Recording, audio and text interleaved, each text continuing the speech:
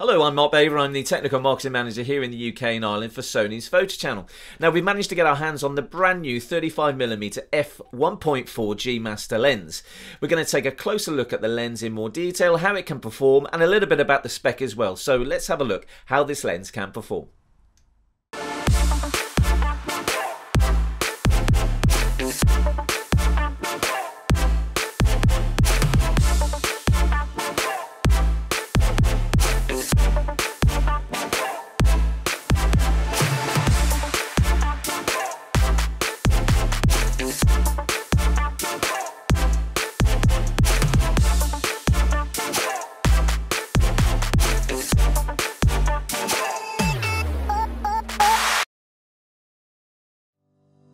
So here it is then, it's the new FE 35mm F1.4 G Master from Sony. Now, I will be testing this a little bit later in the video, but I have to say it does give excellent image quality and the resolution is really maintained from corner to corner. To gain the centre to corner sharpness, the Sony 35mm uses two XA or extreme aspherical elements, which gives you superb resolution.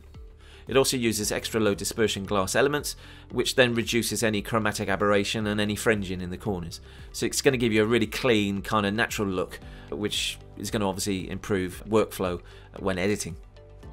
It uses nano AR coating too, which is applied to the whole area of the lens. So basically what this does, it minimises any internal reflections so that flare and perhaps ghosting doesn't occur in these types of lenses.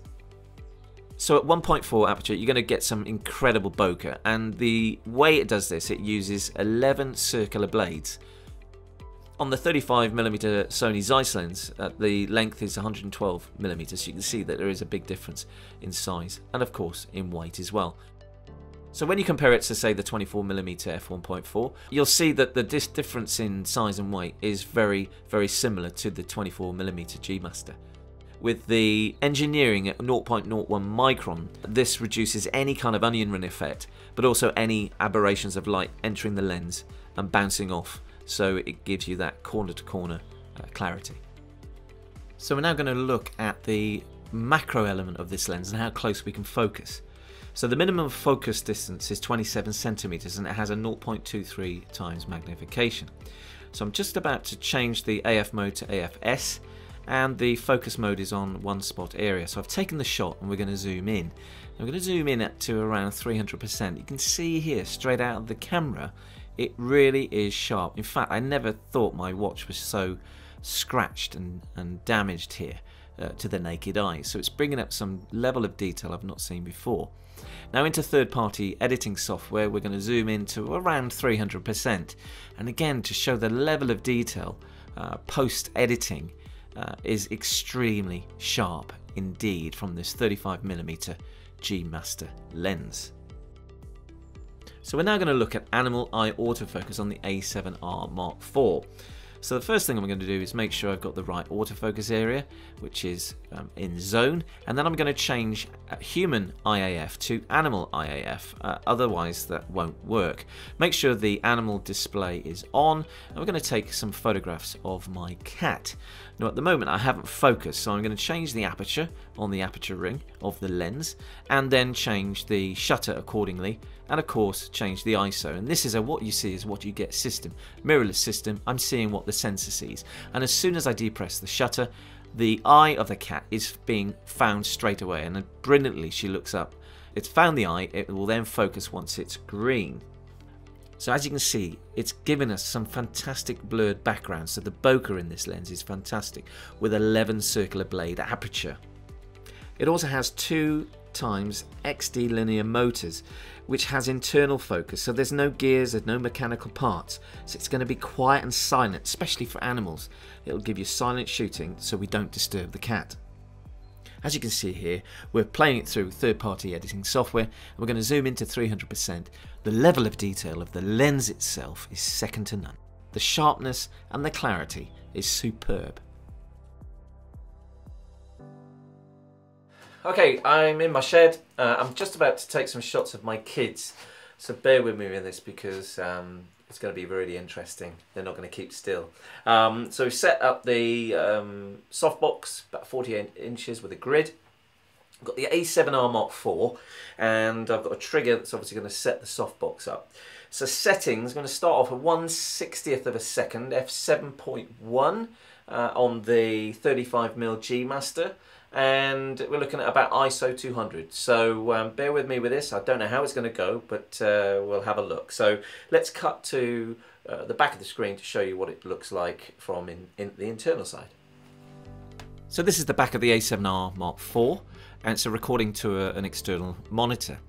So first of all, I'm going to select the file format, and normally I shoot RAW and JPEG.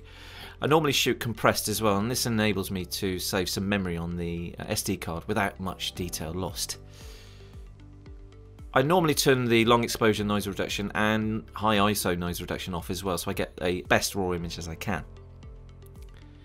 Then straight to make sure that we're in continuous AF to get the best eye autofocus, and I'm going to change the AF tracking sensitivity to be really responsive at level 5. And because I was shooting animal eye autofocus earlier, I need to make sure that it's now on human, otherwise my kids' faces won't be picked up. So back in the shed, this is my son, and we're going to take some images of his face, his portrait, through the back of the camera again. So this is a recording on the back of the camera in portrait mode. You can see it's picking up his eye incredibly fast. Face detection, as he's looking left and right, it's really fast, this lens. So zooming into the back of the camera, this is in camera now, just to see how sharp it is. And look at this. It is absolutely pin sharp. I've not seen sharpness like this since I last used the 135mm. It is pin sharp. So we're having a bit more fun now with my daughter. We're going to sit down on the chair.